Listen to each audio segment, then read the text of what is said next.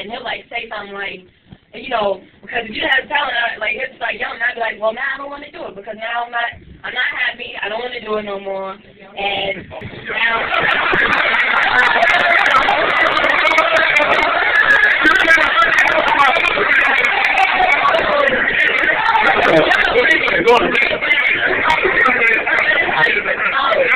It depends on the way you say it. That's going to make us either hear you or it's going to make us not want to hear you. And then it's going to get messed up. Like, I get told that I sound like an old school hip-hop artist all the time by kids my age, adults, and everybody. And I ask I don't know the difference.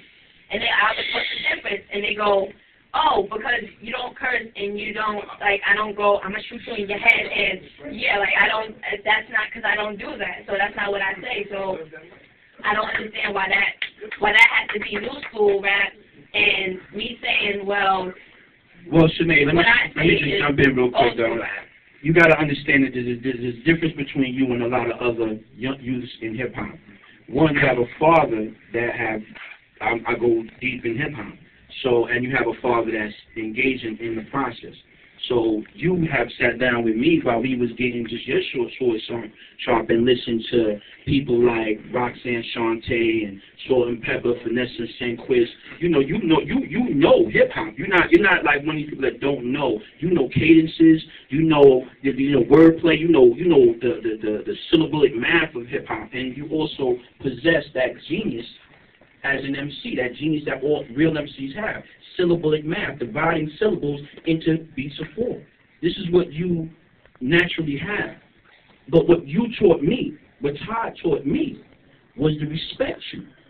The mutual respect, and this is what I'm trying to engage the entire audience in, and this is what made me ask Chris the question that I asked. Is it all right if we call you Chris Paul? Sometimes, you're the professional thing,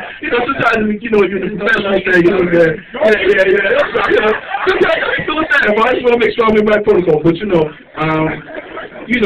that's the thing.